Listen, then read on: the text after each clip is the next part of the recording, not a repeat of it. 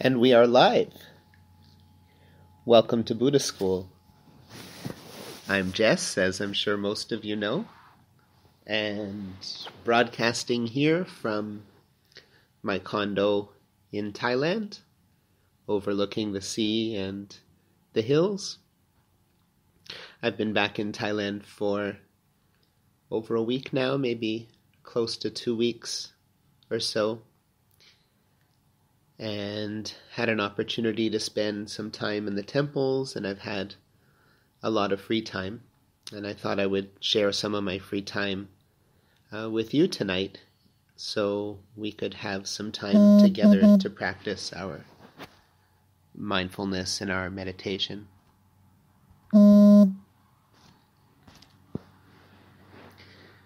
When I have the opportunity and the wherewithal, I'll be happy to continue this series, and hopefully soon upload it to my Jess Kaufman YouTube channel as well, so that people who aren't in the inner circles can also have an opportunity to be a part of these teachings and this very big movement that's happening starting in Thailand with Lungpa Promote, where the teachings of the Buddha and the teachings on mindfulness for insight are having a resurgence, where there are so many teachings about mindfulness and meditation available. They aren't having the truly intended effect, which is insight into reality and ultimately enlightenment, transcending body and mind, and being able to have a dependable type of happiness from liberation, from body and mind, even as we are awake and alive in this body and in this mind. So this is my first time using this particular platform, and I believe there are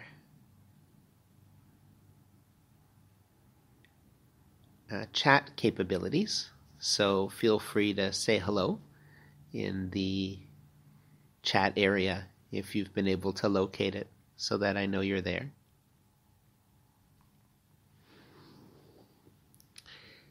And I'd like to start off today's talk and meditation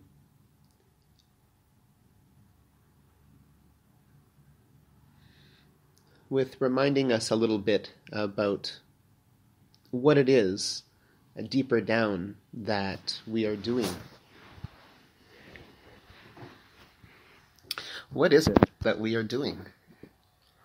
And we all might have different answers for that when we move into our memories and our thoughts about who we think we are and what it is that we're doing in our lives. Some of us are trying to move forward and accomplish things, and some of us are just living. We're caught in routines where we don't have any real goals in our lives. The goal is just to try to find some happiness through the day and get through work and make money and live. Perhaps just continue relationships, stay up on people's lives and our families' lives, and be there for them in some ways, which has its rewards, certainly, but doesn't have direction and is lacking a sense of, why am I here? And do I have any greater potential than this?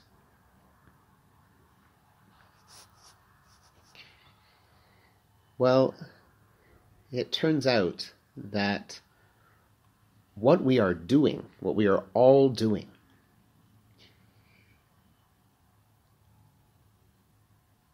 is we are seeking happiness. If we take a look on a moment-to-moment basis there is a seeking that is going on. And this seeking all stems from a deep down understanding or misunderstanding or agreement that we have made that I don't want this body and mind to be uncomfortable, and I want them to be comfortable.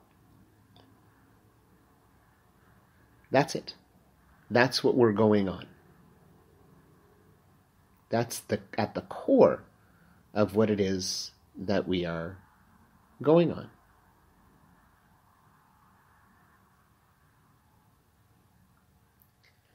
Now, how can I illustrate that as true? You'll have to be able to see inside you that in any given moment, whether it be for later in the future or immediate satisfaction, there's a sense of trying to be satisfied. So even as you are listening to me now, you might notice that you'll hear the words and then mull over what I meant and try to understand. You're like, okay, I get it. Okay, where's he going? There might be, so what's going on in the background there is there's a little difficulty or discomfort with not understanding what's being said or where I'm leading. Or maybe I'm not getting to the point quick enough. A little bit of discomfort. And then there'll be a way to try to make things more comfortable then happen. So with regarding to listening to me talking right now, it might come up as, okay, I get what he means.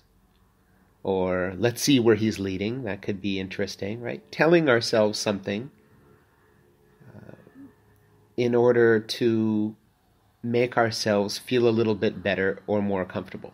In some cases, in order to feel comfortable at the vibration that we're vibrating at, if you're frustrated at times with what I'm saying, then there might be oh, this isn't very good, or this isn't going well. Some sort of a release, saying something, having an opinion that feels at least more satisfactory or satisfying to have that opinion. That so we might feel a little anxious or a little uncomfortable, and then an idea in our head we have there to make ourselves feel a little bit more comfortable, to feel a little bit better about it. And then the process continues. It doesn't just happen once, it's happening absolutely all of the time. So while that's happening and while I'm talking about this, there is also a body there that you have that's moving and shifting. And why is it moving and shifting a little bit here and there? A toe moving, a finger moving, a scratch, and adjusting the back and these things. Why are these things happening? Well, it's very simple why these things are happening. They're because there is discomfort, and we're looking to move towards comfort. Right? So the body, in a sense, is unhappy, or the mind is unhappy with the position of the body because there's discomfort, and then it moves or shifts to try to be comfortable again. Now, these things happen under the radar, not just occasionally. They're happening moment to moment. There's almost no 5-second interval where there isn't some attempt at making things feel more comfortable, whether it be by trying to tell ourselves something, whether it be by trying to focus or hold attention on an object, like as a meditator, whether it be by shifting the body so that there's a little bit of relief. There are many, many different tactics that the mind uses, again, below the radar, that we're not even noticing, to try to make things better or more comfortable. In fact, even coming and listening to this talk, whether it sounded interesting or whether it sounded like something that would be fun or a good thing to do with my time, better myself, underlying the motive, the underlying motive for coming to listen to this talk is so that either now or later there can be more comfort, more satisfaction. Now, is that a bad thing? No, it's not good or bad per se. What's happening, though, is that this deeper consciousness that we have, that believes that suffering is not what we want and is unbearable, and we should try to fix it whenever it arises and find a way to feel a little bit more comfortable. That isn't a fight we can win. All we get is a moment where things are better, and then it starts to become a little bit uncomfortable again. And then what happens is the mind will either seek happiness again via some type of distraction, via some thoughts to make us feel better, or seek happiness again by just finding a way to relieve the suffering, whether it be the body or the mind that is anxious. And so it just continues and continues. There's no end to this cycle of feeling uncomfortable and then trying to make it comfortable again. Feeling it uncomfortable and then trying to make it comfortable again. See if you can recognize this, not just, oh, okay, that's interesting, as a thought, right? But see if you can recognize it actually happening by using mindfulness, which means being able to see or recollect what it is that you are just busy doing in the mind, and as well in the body. So these are truths I'm talking about that are verifiable in your own experience. So even the idea that, okay, this is interesting what he's talking about, even when that idea comes to you, you can then see that, oh, that was part of making myself feel good. I was involved in liking something there, and that was good. You might then notice that moment might have been there following a moment that was less satisfying. You may then notice that after a moment that where it's liking what I'm saying, that what happens is it tries to hold on or keep the liking going, maybe by thinking something else that is enjoyable, or maybe by getting more meditative, hoping that that'll help, or trying to be a little extra mindful, a little more effort in the practice, so that we can be happier again for another few moments, trying to sustain feeling good.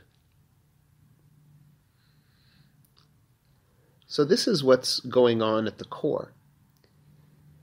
And it isn't that it's bad that this is going on, it's just something that we need to fix or tweak in order to get the mind developing in the right direction towards actually achieving reliable states of happiness.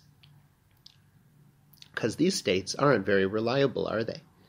We just have a moment and then it's not so comfortable again, and then we try to have another moment, right? And you might notice that if you're having many moments that are happy or comfortable in a row, that in the background there's a holding going on. It's actually not as comfortable as we thought.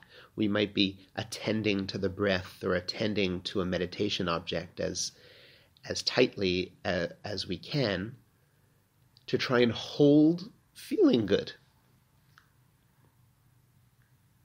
So from the position of understanding that there isn't any state that lasts, and coming from the place of understanding that